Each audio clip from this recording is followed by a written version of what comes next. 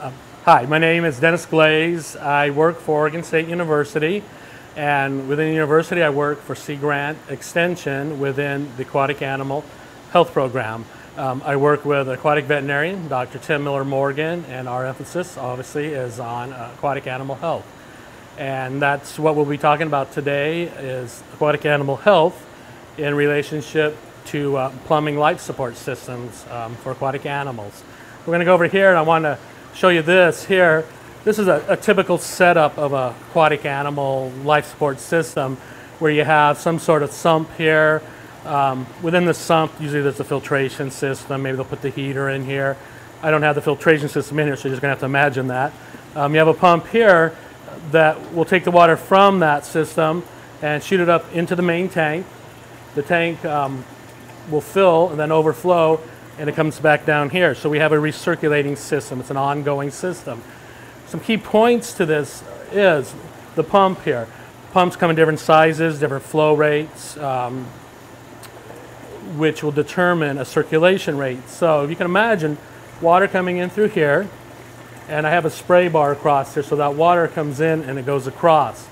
And so we have water circulating from this point over to this point. One common mistake people make is they put this, the inlet, right next to the outlet. So your circulation just basically goes right here. Not a good thing for this reason.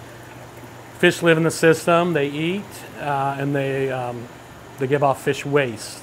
Okay, so the point of circulation is 1, get the food to the fish, and 2, get the fish waste out of the system and into the filtration system, clean the water up and take it back in here.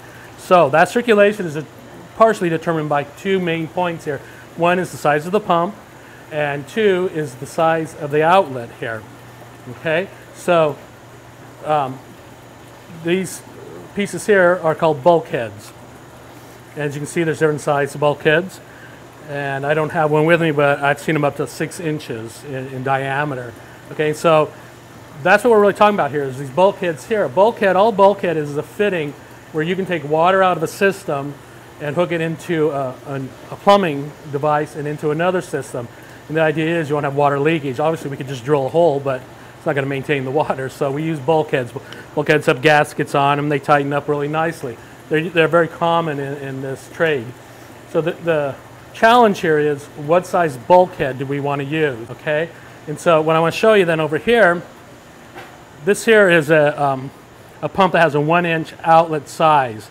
1-inch pumps like this typically on the average will pump around 1,000 to 1,500 gallons per hour.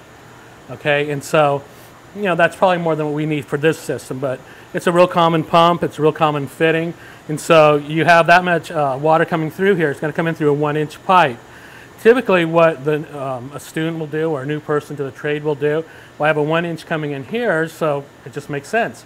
Let's take a 1-inch coming out here. Okay, and so this here again is our bulkhead, and this little tool we have here, I've just downsized it with these reducer fittings to simulate a 1-inch bulkhead opening. And so this is what happens when you do this arrangement. Again, a real typical error. You have a 1-inch line coming in, we want to have a 1-inch hole coming out, or 1-inch bulkhead, and this is what happens here.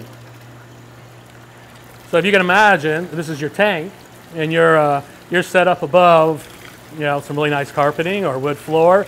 Now you have water all over your floor. Obviously, it's not what we want to do. So we need to figure out what size bulkhead opening would work best with this size outlet. Okay, and so it's really nice here. If we start doing this, taking this off, we'll see the water flow starting to come down. Now we're at about, I think it's 1.25 inch opening. This here would represent 1.5 inch opening. And you see, well, we're getting pretty close here. Water level's starting to come down. If we go here to the next size, now we're at a 2-inch opening. You can see the water level comes down quite substantially. So if this was your tank, you could probably run this pretty safely. You know, that noise is a siphoning effect that occurs, and that's why instead of going just a 2-inch, you might even want to go back up to the next size, which is 2.5 inch. Now you're safe. If something happens, something clogs this opening, you're still going to have room to prevent overflow. So we like to say a good basic rule is whatever size coming in, you double the size going out. So if I have a 1-inch line coming in, I do a 2-inch opening going out. And then to be safe, I like to go up 1/2 inch farther. So now we're at 2.5 inch. This way it allows maximum flow out of this pump going through this system. And the point being, there is another option. I could come over here and turn my valve, and I could turn my valve down. So now I've valved my water down to where, let's say, half the water's coming out, and then I could reattach all those and probably go back down to a 1-inch opening, and it probably would work. The problem with that is you've reduced circulation, and our goal is to get as much circulation as possible. The other thing, I'm going to grab a bulkhead right here. The other thing to consider too, you might say, why not just go as big as bulkhead as I can go? Well, the problem with that is size. The bigger the bulkhead, the farther down I'm going to have to go on my aquarium. And costs. Of course, costs are going to go up the bigger the bulkhead. So you can see with this one here, we've made a lot of extra room just so we can show the overflow. But you would have to go down at least that much to make this bulkhead work. If you go a 4-inch or a 6-inch bulkhead, you're going down this far. And what happens is water is going to go out through this hole and probably never fill up to here. So if I have a bulkhead down here, this is all going to be empty. It's going to really waste my space. So I want to go as big as I need, but no smaller and no bigger. You want to get as close as you can to the right size. That way you'll assure yourself circulation, and you'll assure yourself having healthy fish with plenty of circulation for them. Again, take waste away and bring food to them.